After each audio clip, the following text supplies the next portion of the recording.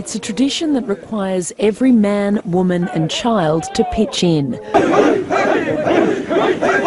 The Angami tribe of Nagaland hasn't held a stone-pulling ceremony in decades, but they certainly haven't forgotten how.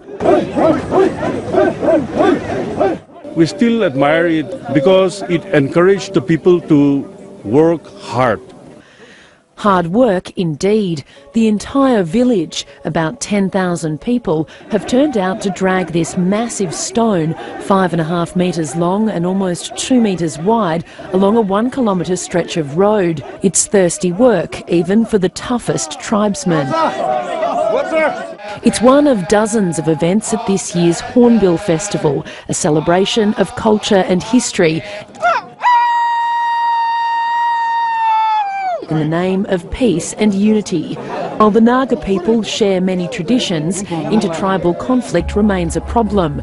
Organisers hope the festival will go some way towards uniting the Naga people. We are widely divided, but we have the emotional integration, culture, social and political integration. There are 16 Naga tribes represented here at the festival, but there are many more in other parts of India and Myanmar. The organisers of the festival hope in the future more tribes will join in. Celebrating the past in the hope of a brighter future.